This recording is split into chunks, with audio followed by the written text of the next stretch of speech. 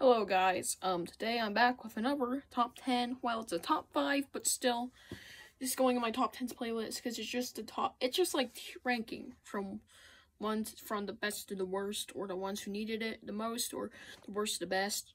Just rankings. Today's topic is Goosebumps episodes. Now, this isn't like the top 5 worst, because I did a top 3 worst episodes and top 10 best, well, most favorites. And this is more accurate to the real world and what a lot of people want. Some of these are my opinions. 2 of them, which are the number 5 and 4. So this is going from 5 to 1 on top 5 Goosebumps books that need episodes. So let's get started.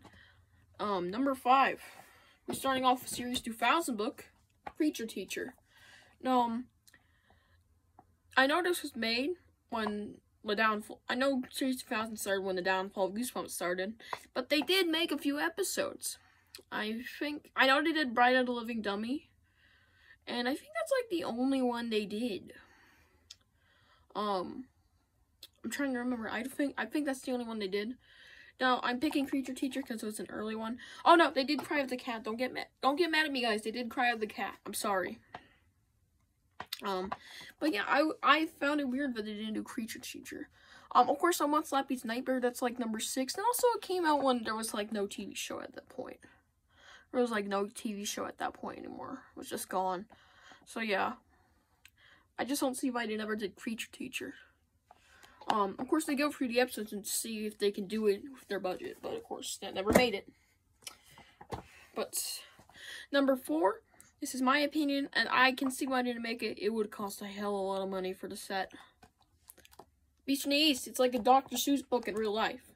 Crazy. But, of course, the costumes, there's multiple Beasts from the East. There's multiple. And voice actors. I see why I didn't make this one. It's a hell of a lot of money for the set. Like, let's take another example, like the Girl Craig Monster. They obviously had enough money to rent out a library, or you build a library for all I know. Probably rented it out. And also rent out a house for the episode, and then pay the actors, you know. I think they had around like a $50,000 to a $10,000 budget for like each episode. But for this one, no, I would have never made it. Because they're not building a whole set for one episode. That could have been a failure. Still, Beast from the East Resides is one of my favorite Goosebumps books. I'm pretty sure everybody watches probably likes this book at least a little bit. Or if you've read the book, I highly suggest it. It's fun, it's a roller coaster, it's very good. But I just don't see why it never made it into an episode. The only reason why I see why is because it would have been too much money. Now this one, you guys can agree with me. All they need is like a school set, a house set. They could rent it out of school, or just build a classroom set. Oh, look, Monster Blood 2. You guys can all agree with me that Monster Blood and More Monster Blood were good. Monster Blood was good. More Monster Blood was not good. It was okay. It was just Monster Blood, but it wasn't Monster Blood 2. It was like between them two. I really want to see Monster Blood 2 as an episode. But, of course, that never happened. You all know why. Cuddles. Now, the next one. I'm pretty sure y'all can agree with me because the sequel got made. But, it's technically a sequel and not. It's still Curse of the Mummy's Tomb. Why? I don't see why they never made Curse of the Mummy's Tomb. They made Return of the Mummy. And I'm like, okay, what about Curse of the Mummy's Tomb? I searched all over Netflix. Like, it's like how I didn't realize the or the Beaver Swamp existed. That was the last episode I discovered. It was right before we got Netflix, and I liked that episode pretty much. And I did an episode review. Go check it out. Like a really long time ago. More episode reviews coming tomorrow. More Monster Book to be specific. But this book in particular is good, and I don't see why it can make it into an episode. This book, fun fact, this book was the shortest book I have ever read. I flew through this book in 2 days. At school, and we get like 10 minutes. I don't know how I just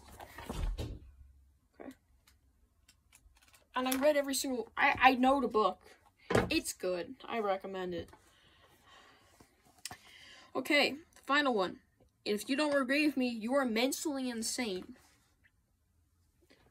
On all its glory. Night of the Living Dummy is number 1, and I think you all know why. Night of the Living Dummy 2, masterpiece. Night of the Living Dummy 3, the best episode ever made, besides Attack Jack-o'-lanterns, in my opinion. But for some reason, Night of the Living Dummy 3, well, Night of the Living Dummy 3 and Night of the Living Dummy 2 were made, and this one wasn't. The original Night of the Living Dummy. Now, here's the thing. I think it was going to be one part. I think the reason why they didn't do it, there's a theory. There was a theory that Slappy was Mr. Wood, but the answer is because they just couldn't make that. They didn't see how they would do that into an episode. And I'm okay, seriously? You did Night of the Living Dummy 3. That was a hell of a lot crazier. I mean, half the budget went to the fucking dummies and the Slappy costumes. I'm not even kidding. And I don't see how you could have done this. Sure, Slappy's a prop in the background. And Slappy's not even the main antagonist, but come on, Mr. Wood. I like Mr. Wood. I have a freaking t-shirt. Anyways, hope you guys enjoyed this video. I'll see you guys in the next one later. I'm happy to make this a shorter one so you guys don't have to sit for 10 minutes of me talking. I know you guys don't like doing that.